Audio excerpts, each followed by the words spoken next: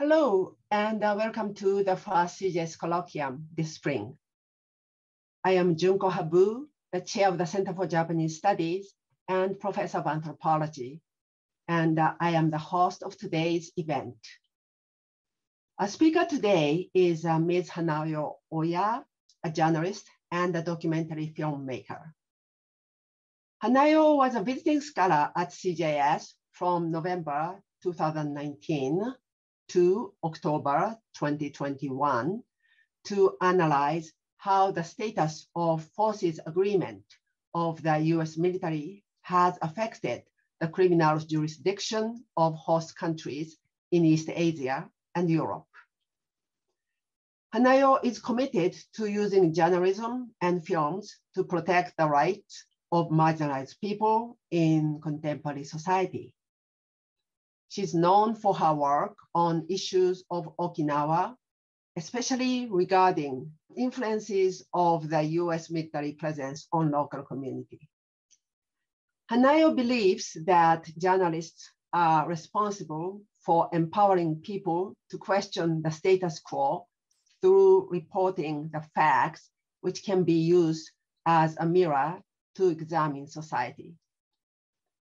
Her latest documentary film, Boy Soldiers, has been shown at theaters in Japan as well as at international festivals.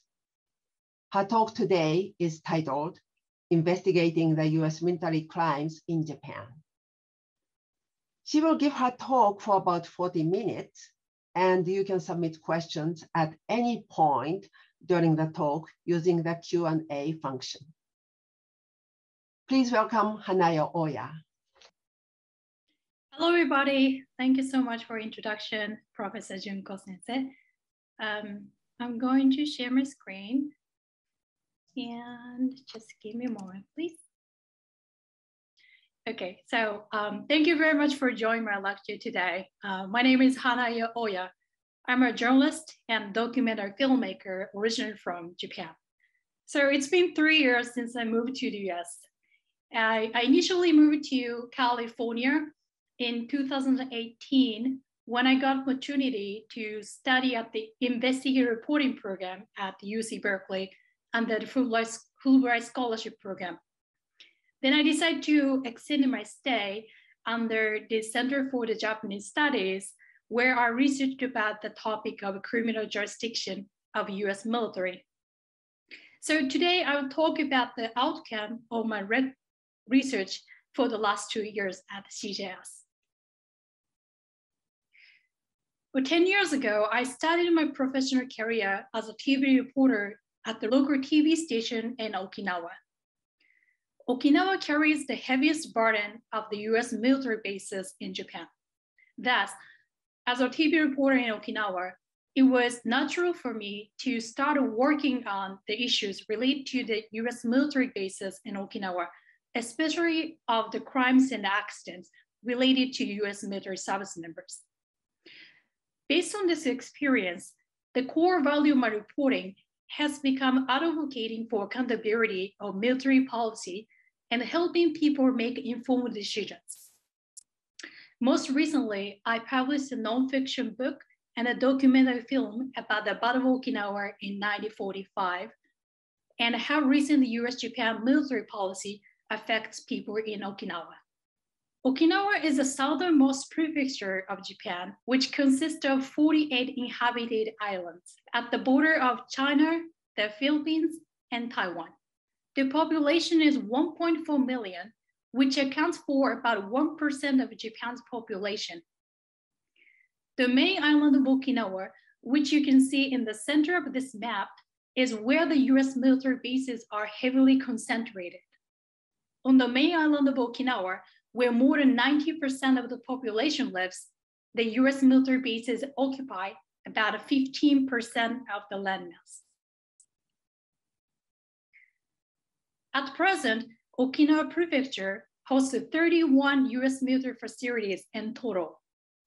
In addition to facilities on land, surrounding waters and airspace are under the control of US military as training areas, and there are restrictions on fishing and air routes. So about 70% of the area of US military facilities nationwide is concentrated in Okinawa Prefecture. And if you consider the fact that Okinawa Prefecture is just only about 0.6% of the national land area, it's obvious that Okinawa has a heavy burden of hosting these military facilities. But how come the US military operates in foreign countries, which has different rules and regulations? So this is where today's topics comes in play, the status of forces agreements, which in short, SOFAs. SOFAs are multilateral or bilateral agreements between the US and the host country that refers to legal arrangements regarding facilities, US service members, their families and children, civilian employees, as well as contractors with some condition.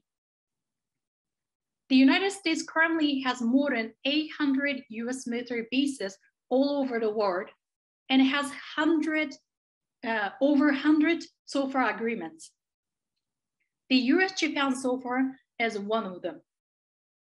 So how exactly does SOFA matter to communities that host US military bases? Under US-Japan SOFA, the US is granted exemption and immunity, such as accountability for environmental damage done on or by US military bases in Japan, and compensation to local people suffering from extreme noise. Most recently, the Omicron outbreak in Japan is greatly related to SOFA. US military personnel do not need a visa or passport to enter Japan. They only need a valid US military ID card. They are not subject to the quarantine policy of the government of Japan. So what happened? On January 11th, the US Forces Japan reported nearly 4,000 active cases across major bases in Japan. The outcome has spilled out from the bases to local communities, and now the local people are experiencing a serious outbreak.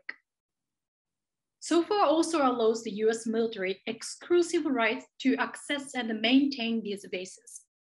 Therefore, even if US service members assault women or cause bodily injury to local people by driving under the influence, if they flee to the US military bases, the local police cannot do anything immediately. In many past cases, the offenders escaped from Japan or went back to the US. This situation has been called a hit and run situation. And because of SOFA, the US military also has the power to take control of investigation of accidents. I took this photo while I was reporting from the accident site of US military aircraft Osprey. The US military conducted investigations and it took every single part of the aircraft from the venue, while local authorities were not allowed to enter the area for investigations. Among all legal immunities, the most powerful right the US has been granted is criminal jurisdiction, which is a core topic of this lecture. If US service members, their families, employees, and contractors commit crimes or cause accidents while on official duty, which is called on duty, the US is granted primary right to jurisdiction over the cases. Therefore, even if Japanese nationals suffer damage in such cases, Japan doesn't have right to exercise jurisdiction. On the other hand, for the cases that happen outside of official duty, which is called off duty, Japan is granted the exercise of jurisdiction. The US has the right to determine whether the case were on duty or off duty. Since the end of American occupation of Japan in 1952, there have been over 200,000 crimes and accidents related to the US military in Japan. And over 1,000 Japanese civilians have been killed in such crimes and accidents. The death toll from these was 521 during on duty, in which the US had primary jurisdiction, and 571 during off-duty, in which Japan had a primary jurisdiction. These cases do not contain the numbers that happened in Okinawa before its reversion in 1972. So let's see the situation in Okinawa. Since Okinawa reverted to Japan in 1972, there have been over 6,000 criminal cases. Of these, 581 were violent crimes such as murder, robbery, rape, and arson. These numbers are the cases that Okinawa Prefectural Police acknowledged, which means that there are many more unreported cases. However, the crucial problem is not merely the number of crimes and accidents, but it is the way these crimes are treated. So if you look at the prosecution rate of the US military offenses in the Japanese justice system, you might be surprised by the low prosecution rate, which is about 20%. This slide shows the data I obtained through a Freedom of Information request to the Ministry of Justice, Japan. From 2008 to 2019, the number of criminal offenses involving US military personnel handled by the prosecutors nationwide was 5,177. Of these, 4,107 were not prosecuted. So Japan dropped to almost 80% of the cases. So these cases went under the jurisdiction of the US. But why did Japan do that? You might wonder that these cases happened during official duty, so Japan didn't have a primary jurisdiction. In fact, out of the total dropped cases, 847 were dropped because of official duty reasons. This means that Japan dropped 3,260 cases without exercising its right to try the cases. So why did Japan drop such a large number of cases? To answer this question, we need to understand the secret agreement that Japan and the US made nearly 70 years ago. In 2011, Ministry of Foreign Affairs Japan released this historical document with the title Subcommittee on Jurisdiction, Administrative Agreement Matters Criminal Panel. The administrative agreement is the previous version of current Japan-US SOFA. This document is a record of the meeting where the representatives of Japan and the US discussed what to do with the jurisdiction of the US forces in Japan. So let's see the document. According to this document, Minoru Tsuda, a Japanese representative, said this at the criminal committee. I can state that as a matter of policy, the Japanese authorities do not normally intend to exercise the primary right to jurisdiction over the members of the United States Armed Forces, the civilian component, or their dependents subject to the military law of the United States, other than in the cases considered to be of material importance to Japan. So Japan waived jurisdiction over US military personnel. It's obviously granted extraterritoriality. Although the existence of this secret agreement has been widely known in Japan, it has often been unclear as of the reason why Japan signed such an agreement. So I decided to research on this topic. During the lockdown and the pandemic, I had plenty of time researching the archives of US Department and National Archives. And through my investigation, I wanted to understand the reason why Japan decided to make such an agreement to abandon its jurisdiction. Obviously, the agreement regulates sovereignty, and normally no country wanted to sign such an agreement, except if they are granted benefits in exchange. So I wanted to understand what kind of deal was behind this secret. To answer this question, I had to go back to 1951, even before the secret agreement was made. It was just 6 years after the end of World War II, and Japan was still under Allied occupation as a defeated country. In that year, Japan signed 2 historical treaties. The first one was the San Francisco Peace Treaty, which promised the withdrawal of the Allied forces and Japan's independence. The second one was the US-Japan Security Treaty, which allowed the US troops to remain in Japan as the US forces Japan upon Japan's independence. The enforcement date of these treaties was set for 7 months after their signing. Until that time, Japan and the US needed to develop the administrative agreement, which was a rule book that stipulated how to operate the US forces Japan.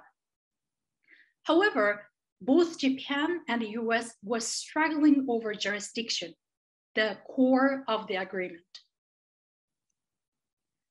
For the Japanese negotiators, restoring jurisdiction over the military crimes was a long cherished dream. Because in occupied Japan, the US had jurisdiction over all crimes committed by US military personnel, regardless of whether the cases happened on duty or off duty. Even if Japan became independent, it could not be called a sovereign nation if it didn't have jurisdiction. However, the US insisted that it should keep its exclusive jurisdiction even after Japan's independence. Kumao Nishimura was one of the Japanese negotiators at the front line of the US-Japan negotiations. He suggested that the US jurisdiction should be limited over on-duty crimes and a violation of the military laws. He made a draft based on the NATO SOFA. Nishimura believed that if European countries were allowed to have jurisdiction, Japan should also be allowed jurisdiction. However, the US Congress had not ratified the NATO SOFA yet. For this reason, the US put a condition that the Japan would be given the same level of jurisdiction as European countries only when the NATO SOFA comes into effect in the US. Until that time, the US would continue to have exclusive jurisdiction in Japan. In April that year, this agreement was enforced along with Japan's independence and the deployment of US forces Japan. In reality, the privilege of the US military remained the same as during the occupation. As an exchange of Japan's independence, Okinawa, Amami, and the Ogasawara Islands were separated from Japan, and Okinawa remained under US military control for the next 20 years. Nishimura's record is filled with regret. Japan only gave but didn't take. We were unable to achieve the goals and were very dissatisfied, and secretly hoped that we would be able to improve the situation as soon as possible. So what I could see from Nishimura's statement was a strong passion for recovering of sovereignty. This made me even more difficult to understand the reason why Japan made the secret agreement to abandon its jurisdiction. So let's continue to find an answer. A year after the agreement came into effect, an opportunity for renegotiation occurred. The US Senate ratified the NATO SOFA. Now Japan could start negotiations with the US to revise the agreement, seeking a NATO-like agreement as promised. Japan waited, but didn't hear anything from the US. So what was happening behind the scene? While I was searching for clues, I found out various telegrams had been exchanged among the Pentagon, the State Department, and the US Embassy in Japan regarding the granting of jurisdiction to Japan. One was this telegram. It was issued by John Henderson, the Pentagon's legal advisor. The recipient was John Allison, the US ambassador to Japan. In this telegram, Henderson says, the critical item in the negotiation is a question of Japanese willingness to waive all cases in which they have primary jurisdiction, except these cases considered to be of particular importance to Japan, as well as agreement by the Japanese that under this phrase, the number of cases they try will be very small. So Henderson wrote that Japan would be granted jurisdiction, but at the same time, they wanted Japan to waive the jurisdiction by making these agreements. I found another telegram that are also suggesting waiver agreements.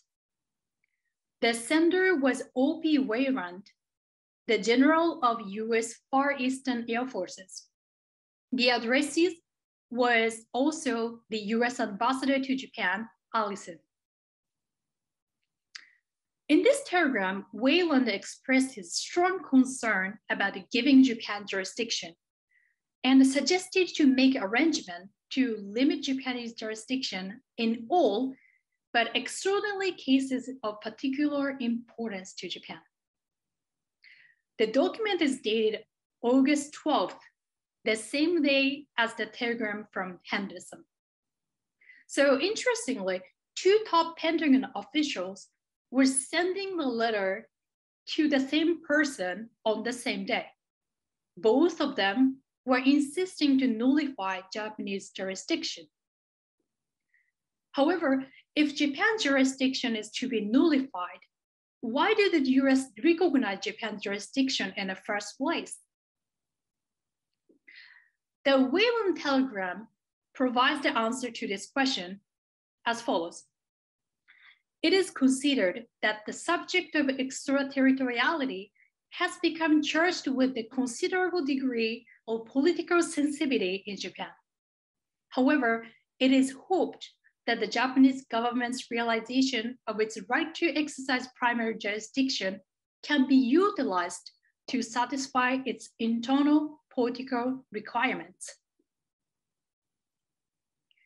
In Japan back then, there was a strong criticism against the US military presence. When the US-Japan Security Treaty was enforced, students, communists, and local labor unions conducted a huge protest in Tokyo, which escalated to a bloody conflict between protesters and the police. Calls for revisions of criminal jurisdiction were growing day by day. So this is why Wayland seems to think that by daring to give Japan jurisdiction, he could help the Japanese government suppress anti-American sentiment. And this seems to later become an attractive reason for Japan to sign such an agreement. Of course, the jurisdiction granted was just ostensible.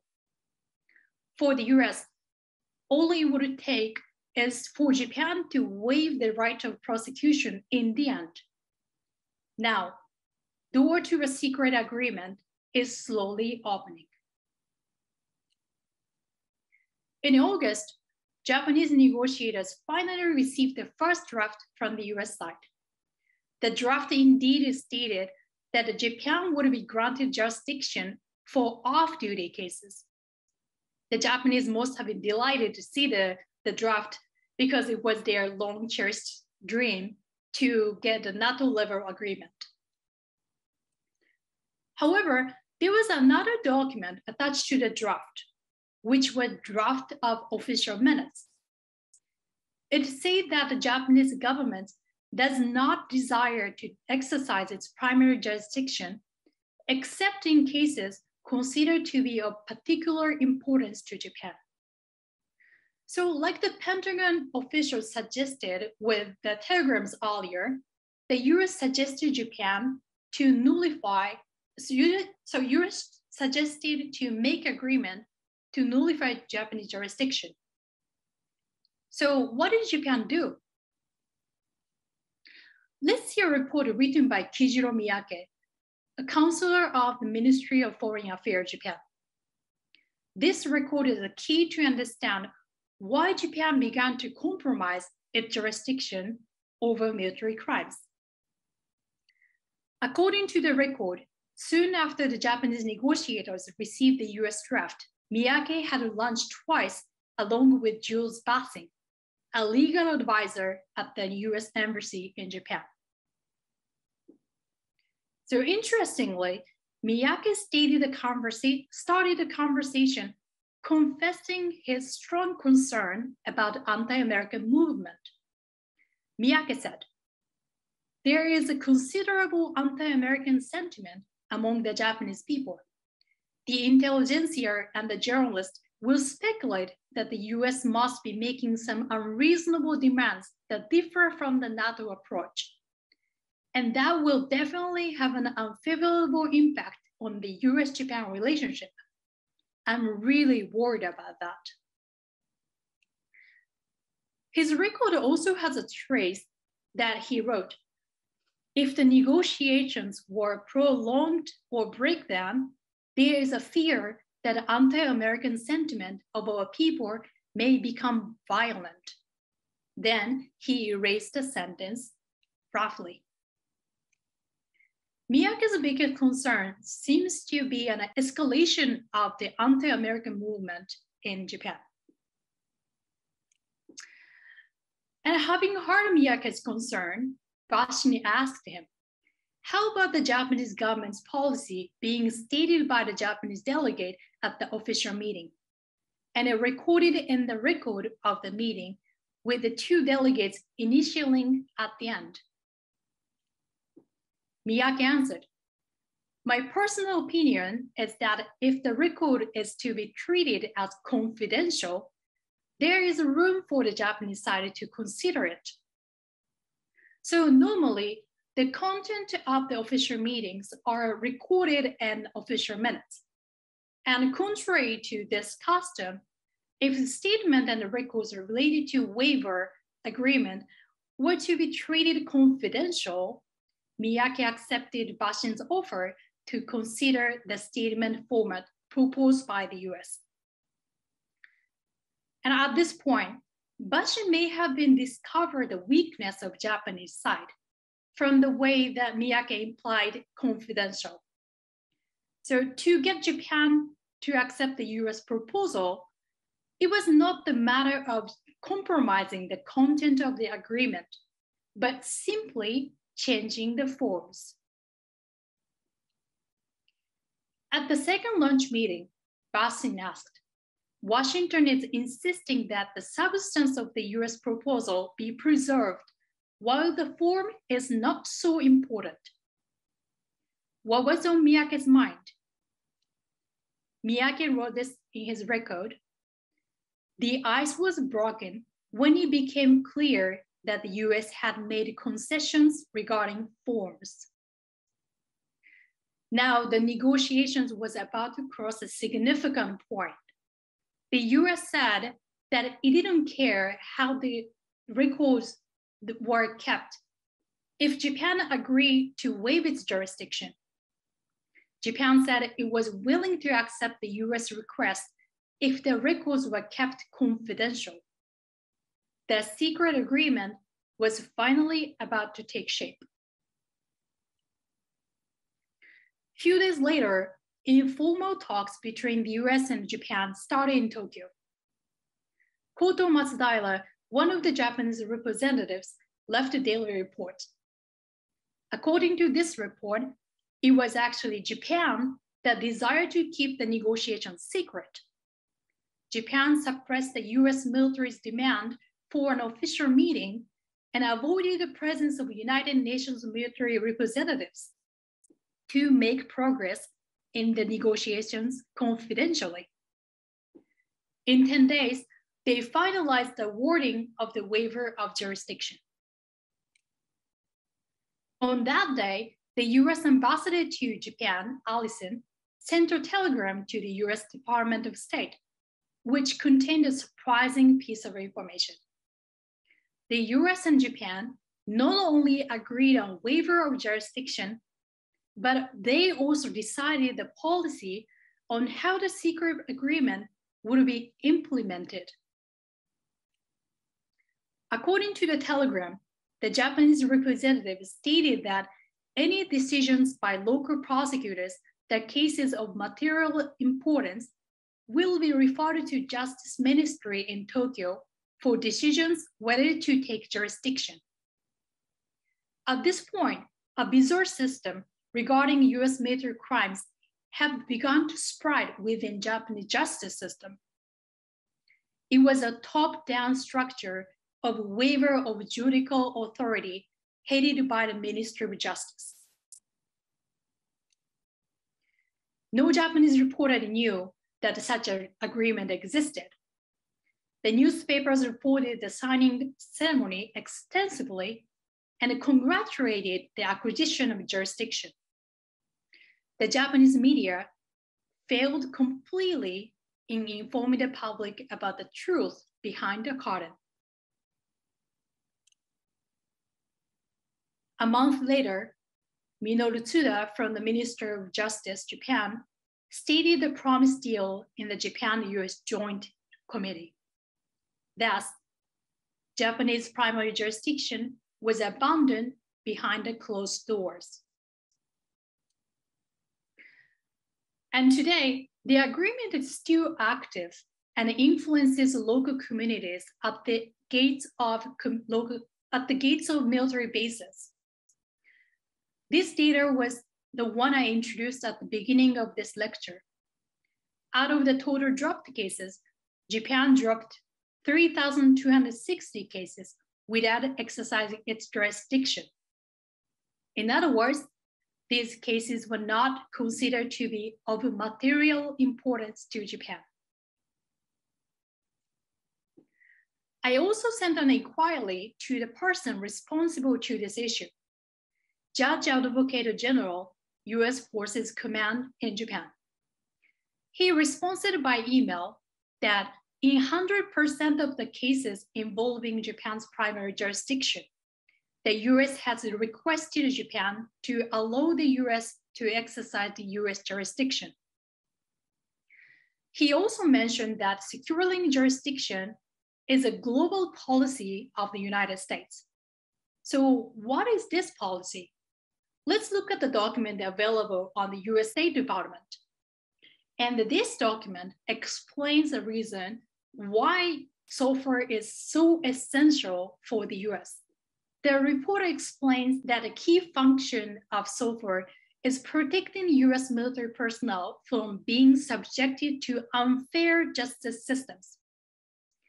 This is important not only to protect the rights of US service members overseas, but also to protect the US willingness to deploy forces overseas and the public support for such deployments. Otherwise, they could suffer significant setbacks if US personnel were at risk of being tried in inherently unfair system. Therefore, SOFR is a lifeline of global strategy of the United States. US military deployment and extraterritoriality is an inseparable issue. This can be applied to all countries that host US military. Through my investigation, I attempted to understand the reason why Japan decided to make the agreement to abandon its jurisdiction. And here's my answer. The Japanese authorities wanted to suppress anti-American movement within Japan in early 1950s, especially when Japan was having nationwide criticism against the US military presence and their exclusive jurisdiction.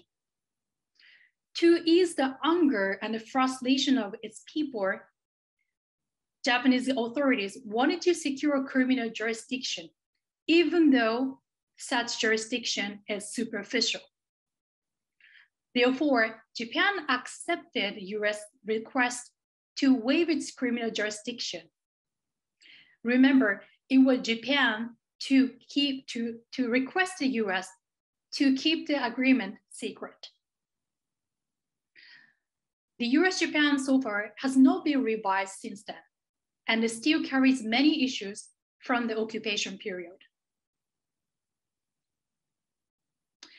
At the end of this lecture, I would like to propose 3 assignments to the people of Japan, the US, and all countries that host US military. First, I think we should think this issue as perspective of fairness. Securing SOFA functions as a message to US military personnel and American people that the US military will always protect the right. However, from the local people's point of view, this is not acceptable. The local people must think everyone must be tried under the same laws in this country. So I argue that the cancellation of the secret agreement and legal reformation and a revision of SOFA, and it must be done to increase fairness. Secondly, we should increase transparency of military justice system. And a reporter like myself, investigating military issues, especially criminal justice issue, is very, very difficult topic because the military is almost like a black box. So once the jurisdiction is handed over to US side, there's no more legal source or effectively no transparency for reporters and the local communities. And the local people are left behind. So I request the US military to publish their record of their judgments in public. Lastly, we needed to take accountability for their own military policy. I argue that most American people don't know about this issue, and also they're not aware of the extraterritorial issues in host countries. And also I believe that many more American reporters needed to start working on this issue.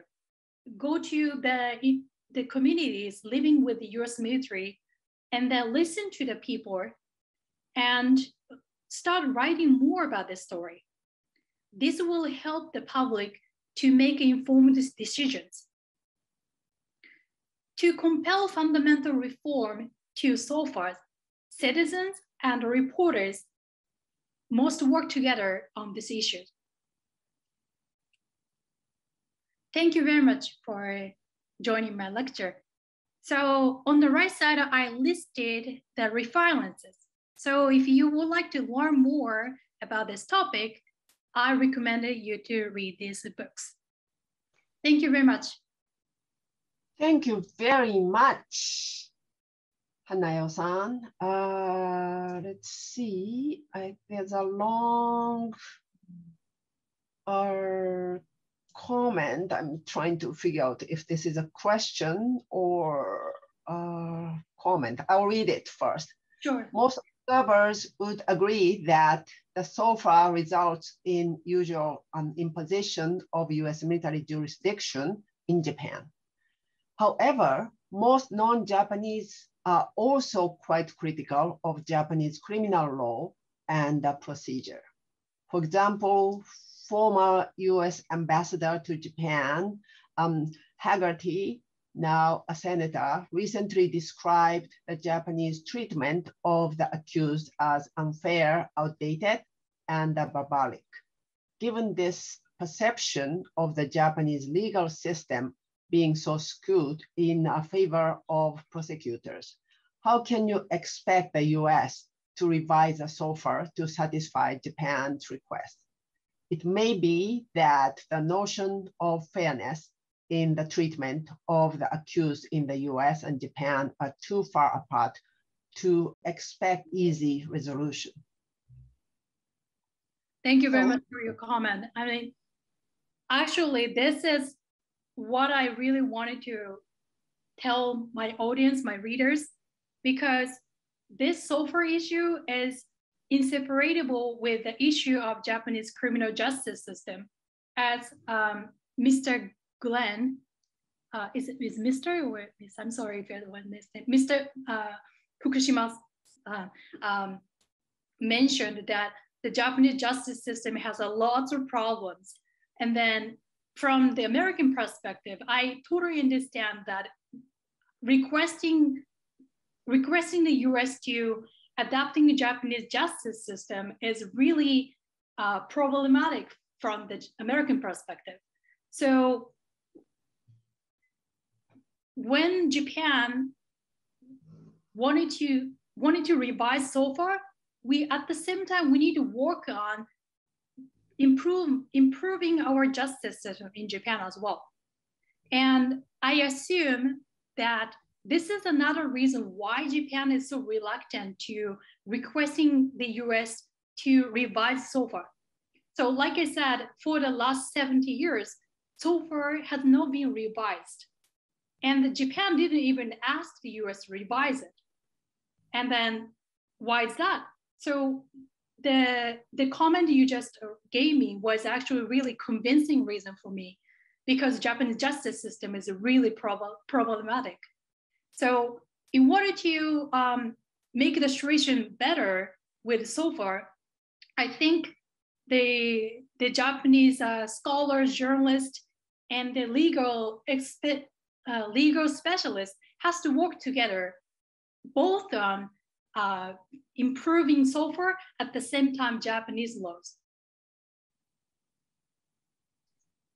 Thank you. Next question is from Natsumi Ohara, and thank you so much. Could you talk about how the murder case by US civilian in 2016 in Okinawa resulted in the revision in supplementary agreement of SOFA? Murder case by US civilian. US civilian? Murder case US civilian. So I assume that Natsumi-san is talking about the murder case of 20-year-old woman in Okinawa. Is that, am I right? In Uruma City, is that what you mentioned? Yes, thank you so much. So what happened was in April 2016, 20-year-old woman was assaulted sexually, raped and murdered and abandoned in the mountain of Okinawa. And the assault was the former Marine who was back then working as civilian contractor on the base. And that time, actually, I was one of the reporters who was reporting this issue in the front line. And that was really heartbreaking for me. And this is actually the main reason why I'm still working on this issue. And what happened was, back then, the Japanese government and the local people realized that the SOFA contains a serious issue about the definition of contractors. So in Japan US SOFA, it says civilian component, and the contractor, definition of a contractor was really, really vague. But the perpetrator was employed by, and he wasn't employed directly by US military, but he was employed by a company which had a contract with US military inside the US base.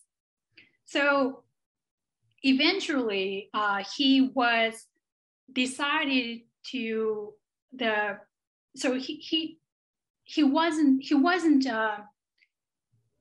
how to say, so he wasn't considered as the part of SOFA finally at the end, but there was a long discussion to decide whether the case goes applied SOFA or not. Then back then, I really, it was really surprising for me that until this, horrible crime happened, we really didn't know much about what kind of legal issue that SOFA has and how that affects local people in this way. Thank you. Next question is from Ronald Pereira. What kinds of crimes do US do in Japan? And I think Japan wanted to be free, is why they agreed.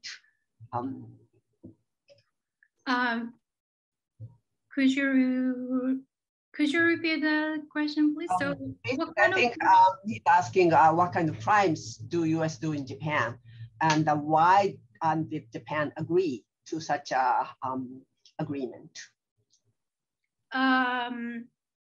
So the how to say so that the reason why we agreed on this document was what I actually discussed in this lecture. So once again, the reason Japan agreed on this agreement was that in 1950s there was anti-American movement, and the U.S. Japan wanted to suppress it to keep the friendly relationship with the U.S. And in order to securing the criminal jurisdiction, even though it's superficially, it helped Japan to look independent. So that was the main reason that I found through my investigation.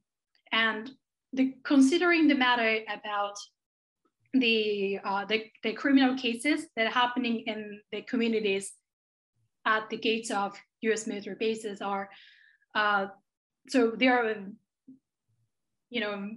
many cases, so murders and rapes and arsons, robbery and drunken drive. It's a really common thing. So when I was working as a reporter in Okinawa, I was really surprised to see that how frequently these crimes happen. And it was actually a part of my daily life to report these crimes. And every time my phone calls from the police or from the company, my boss, I was wishing that, oh, please don't give me military crimes, because in that case, the situation will be really, really complicated. And that will, in that case, the victims have to suffer more than what they do in the ordinary cases. So I really, really wish that every time. And so I want to give you one example. So one time, I remember the case that there was a drunken drive and hit and run. So there was two U.S. service members in outside of Naha, in the capital of Okinawa. And then 70 years old man, a local man, was injured in the car accident. But the perpetrators, it was the two American service members, they ran from the venue and they went inside the military base. So what happened was local police couldn't do anything immediately, even though it happened off duty. Because like I said in this today lecture, the local police or authorities do not have access to the military bases. And later on, the military police handed over the perpetrators to Japanese side. And then the military actually conducted alcohol test, and that was believed to become strong proof to strong evidence to show that it was accident during DUI, drunk under the influence. However, that evidence could not be used in the trial because the US military was using a different device of alcohol inspector than the one that the Japanese police were using. So this kind of issue is happening because of the SOFA. Thank you. We have a lot more questions. The next one is from Oyu Furusawa. How does it compare to South Korea, the Philippines, and the other Asian countries? So South Korea has been amended so far many times, and at least 2 times, I think. And then they were their criminal justice system is much better than Japan. And then the Philippines had, so back then in 1950s, even Philippines had jurisdiction over the US military. So this is a great difference between the defeated country in the World War II and others. Then usually many scholars and journalists compare the situation Japan with European countries. I mean, the NATO so far and Japan, US so far, because these two are fundamentally different. So, for example, in Italy, the US local police have a right to access to military bases. And then if US military wanted to conduct training, they needed to get a permission from the Italian government. So this is a huge difference from Japan. But however, regarding the criminal jurisdiction, and it's basically the same. For example, in Germany, they do a collaborative investigation whenever accidents or crimes happen. But eventually, in most of the cases, the cases goes to American side. So in Japan, we don't even do collaborative investigation, but automatically, if it was on-duty cases, it goes to American side. So it's the content itself differs within the country, but the result is almost same. There's always extraterritorial issues, and the criminal jurisdiction in many cases goes to American side.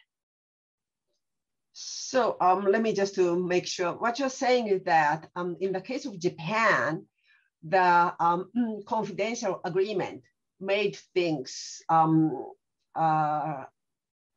not to be seen by the Japanese public. But regardless of that, in fact, the so far current practice of so far is creating similar problems in different parts of the world. Is that basically what you're saying? So we are dealing with two different issues, but related. It does. But in Japan's case, it was not public. Mm-hmm. But the other countries have, how to say, so yes, so in Japan, it was secret agreement. It had not been informed to Japanese citizens until almost 10 years ago. And then in the European countries, there was a collaborative investigation, but eventually, in many cases, it goes to American side because it was a global American policy to securely criminal jurisdiction. Okay, thank you. The next question, it's an anonymous person. Can you say something about how the relationship between Japan and Okinawa, the colonial history of Okinawa, has to do with your investigation? Yeah, so this is a really important aspect, and I didn't have a time to discuss this today, but so Okinawa used to be an independent nation until 400 years ago, and then Japan conquered the islands. Then since then, Japan has been, controlling politically and culturally and overall. So it's politically, we still have a very different, the climate, I would say. For example, in Okinawa, many people are requesting the US military requesting US and Japan to reduce the burdens of US military bases, because Okinawa carries 70% of the military bases in Japan, right? So, but however, if you go to the mainland of Japan, you barely hear about the news of military bases or, like what kind of crimes happen in the communities like this. Although in mainland Japan, there are military bases in like Nagasaki or like Kanagawa, and even in Tokyo. So the atmosphere is really different. But as a reporter in Okinawa, I believe that we really have to listen to the people who lives with those issues. And then by improving their lives and their situation, I think that Japan can be a real democratic country. And concentration is far away from sufficient now.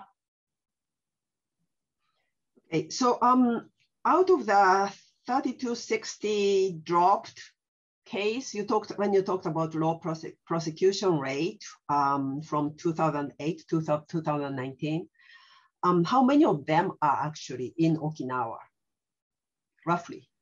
I need to go look at the data.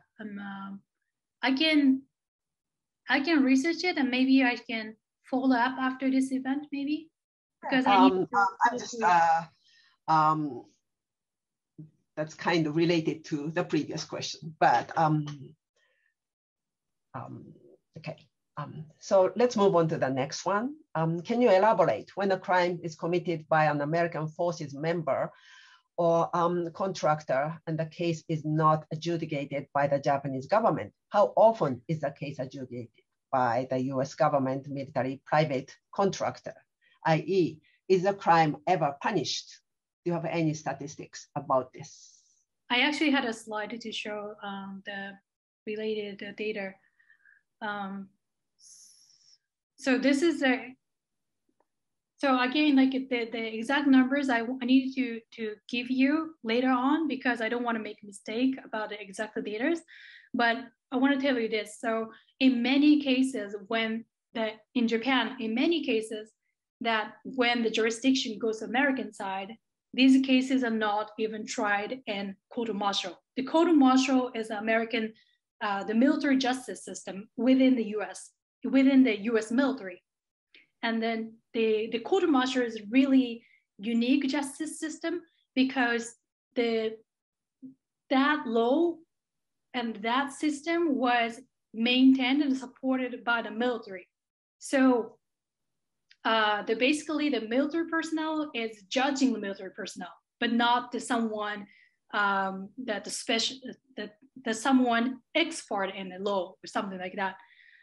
So in that case, that many of the cases were not even go to court of martial, or like just how to say like a koto no chui.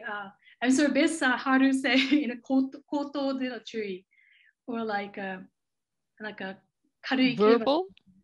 Yeah, like a bubble verbal warning, or maybe a record put into the record for the person, like verbal. Yeah, thank you so much. So yeah, it's so that's actually happening inside the military.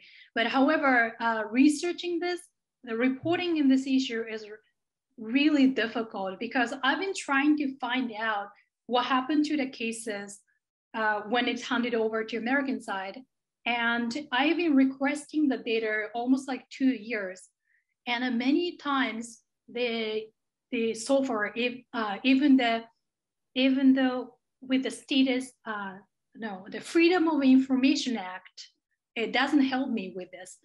So I got many answers saying like, you cannot, we decided to decline your offer, or like you need to specify the cases, like which case you want to know, or like we cannot release the data because it contains personal information. So it's hard, it's really hard for a local reporter to know what actually happened to the cases after it's handed over to American side. Okay, I don't think we can go through all the questions, but let's try several more. The next one, do a lot of Japanese citizens and or students know about the secret agreement today? It's on the second question on Q&A. Yeah, unfortunately, not many people don't know. I mean, it's like I said, it's a different climate in the communities where US military bases are and the others. For example, in Okinawa, I would say most of the people know about these issues, especially at the gates of, at the communities in front of the US military bases.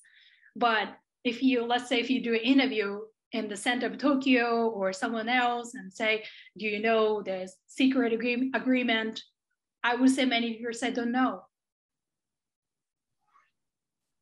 Okay, thank you. The next one, there is one from Spencer Holmes, but I think you answered this. Are these SOFA terms in Japan basically the same as in all these different countries, the US military inactive, and were the SOFA terms sent in Japan basically the template for other countries? I think the second part of the question. Okay. Are the SOFA terms set in Japan basically the template for other countries or not? The template? Yes. Was the SOFA term set in Japan, was that kind of the model for other countries? Or was that different from SOFA with other countries? I would say the content of the SOFA varies, depends on the agreement, but the core is the same. Like I explained in this lecture, the core of SOFA is securing criminal jurisdiction. So, or like securing as many immunities as much as possible to American side. So based on this fundament, all the SOFA function as the same. Okay, thank you. The next one, I think I'll go for the Q&A first. Could Japan insist on the renegotiation of the SOFA? And if so, why hasn't the Japanese government acted, given, I presume, domestic political pressure? If not, when does the current SOFA expire? Well, like I said, there was no single revision or like a amendment have been done to SOFA for the last 17 years. So the administrative agreement, the former version of SOFA, was made in 1952, and it was revised in 1960. But it's like when I said revised, it's just updated. So the content itself is basically the same, but it's updated with a different title, like SOFA.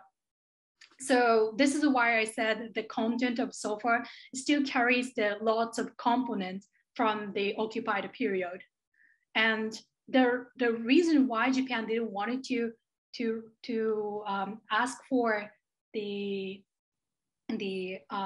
revision is that this is a bit complicated, but in 1970s, actually Japan tried to revise it, and they actually the US asked Japan, like, what kind of contents do you want it to revise? And then Japan made a list of their revision, and I wanted to change this, and then the US says no in the end. So that was happened back then. Then since then nothing have been changed. And what happened was the content of the SOFA hasn't changed, but the understandings or the practical manner of SOFA have been changing day by day. But what does it mean, right? So what happened is we have US-Japan joint committee that happened twice a month in Tokyo. So in the meeting, the Japanese bureaucrats who are from the government officials and the US military officials came together and discussed how to operate SOFA. So they changed the function, or they changed the understandings of SOFA with that meeting, which is completely confidential. And then what we know is just after the meeting, maybe after months later, years later, the Japanese government just released one A4 size of paper saying like, we discussed this, just 2 sentences or 3 sentences. So we don't really know what is going on inside the meeting. And that actually another huge issue about it so far, because everything is confidential. And what this matter is so influential to the communities, but everything is in the black box. Thank you. That was an extremely useful piece of information. Are you still energetic enough to go? Yeah, sure. Okay, so next one is from Theodore Shaw. Many countries established a SOFA to deploy forces to another country, not just the US. Do you know if there are any differences between the US-Japan SOFA and the SOFAs that Japan or other countries secured with the US for sending their forces to the US or other countries? Yeah, thank you. It's actually very important point. So I've been discussing that the US-Japan so far at this lecture, but actually Japan had its own so far to other country. So Djibouti is the only one country that Japan has its own base in foreign country. So Djibouti, Japan so far is pretty similar to US-Japan so far in terms of criminal jurisdiction. So when the crimes happen during on duty, the criminal jurisdiction goes to Japan side, while the others go to local jurisdiction. But I'm not sure if they have another secret agreement like Japan and the US did to Djibouti, Japan. It might be, but I have no source to verify this. And like you said, there are many, the other countries having SOFAs, like a NATO agreement, and have another SOFA to the other countries. So there are many issues like this, and even UN forces have not SOFA. So if you think about it, maybe it's smarter to think that the military deployment is actually connected to securing jurisdiction in local communities. So probably the fundamental issue is not only the US military, but the military itself and the foreign deployment. Thank you. The next question is from Michael Gibson. How much of a role do you think race plays in the differences between the SOFAs in Japan/South Korea and those in Europe? I think we discussed this earlier, no? Kind of, but I think the question is there particularly unfair situation when the SOFA is applied to communities in Asia as opposed to in Europe? I mean, I've met people in South Korea or like Germany, and I've heard a lot about similar issues. And also I did an interview in Puerto Rico and Vieques Island, which has a huge US military bases and occupied for the decades. And the people are suffering from environmental pollution and health issue. And their land has been taken for decades and never came back. So I would say I haven't been seeing that the same situation wherever the US military bases are, there are always extraterritorial issues and the people are suffering in the communities.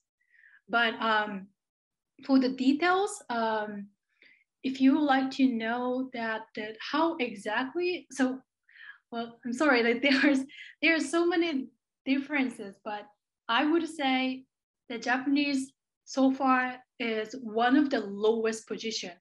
For example, like I said, we don't have right to access to the military base, and we cannot regulate the trainings. So let's say we have the local communities, even though they wanted to stop the training on that day, let's say there was like a ceremonies or something, and then they cannot say anything. And recently, as you know, the Okinawa has been experiencing the serious environmental pollution related to water pollution from the US military base. And then it cannot be regulated because we don't have any control over the military base, and the US has granted immunity on environmental issues on the base. So what happened is the PFOS, if you have heard of it, it's a chemical that they used in the fire distinguisher has been released to the water and went to the underground, and they went to local river and the sea, and they contained the local environment. And then the local communities has been protesting against it and urging the US to take action it, but the situation haven't changed. And then we don't know, like same thing might happen in the future, most probably will happen, but there's no regulation to stop this situation and because of so far.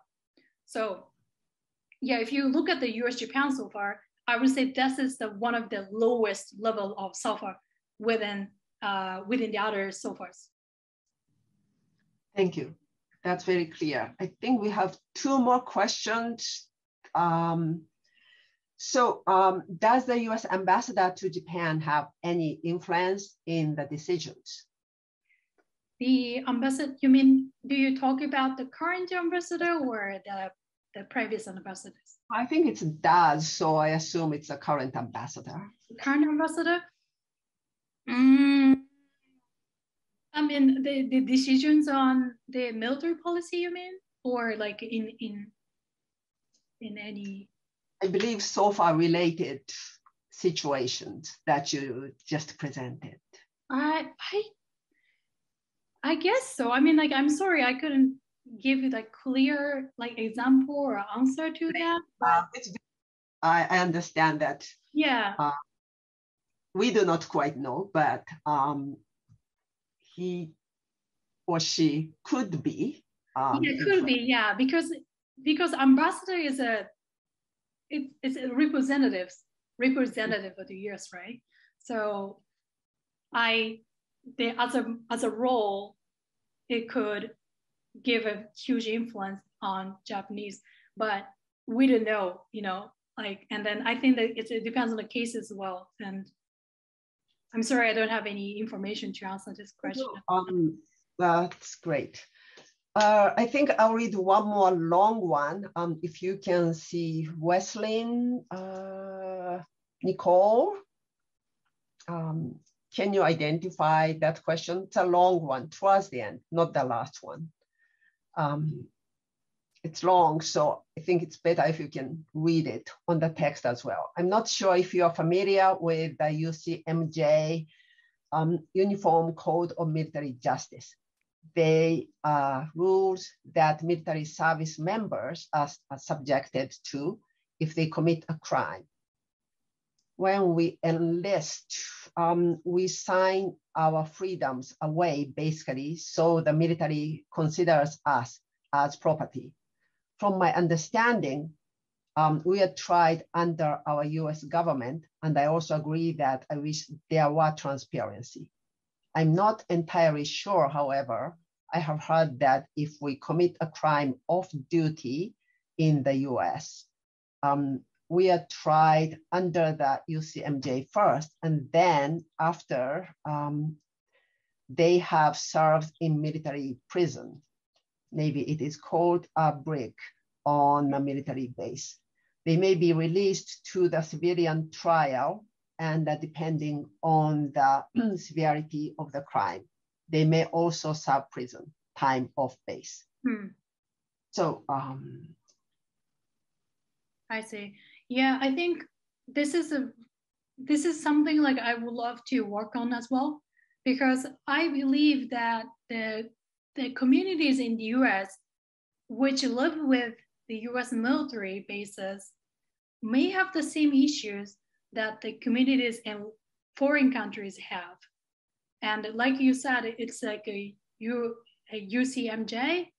Maybe it works as a another sofa against the local people or American people. And then I think by researching this issue, I think we can probably find out the fundamental issue of having military bases and having the US military bases in the community, and who is going to be affected by that. And probably I assume that the women and children will be the first one to be influenced by the deployment. So yeah, I would love to learn about this, and I'm going to learn more about USCMJ. So thank you very much for sharing the information. Thank you. I keep receiving new messages and questions, but I think we've been asking you to keep answering all the complicated questions for the past 30 minutes. So I think I'll end Q&A session here. There are a couple of comments. One says, from Masayo Shimizu, democracy, it is shocking to learn your report. And another one, thank you. Frankly, this is a human rights tragedy. And I think these comments are especially relevant given that many of the cases are happening in Okinawa. And those who asked questions that we couldn't handle here today, I'll make sure that these questions will be passed to Hanayo. And I learned a lot from your talk and the Q&A session today. Thank you very much. Thank you very much for having me. And thank you very much for everyone for joining me.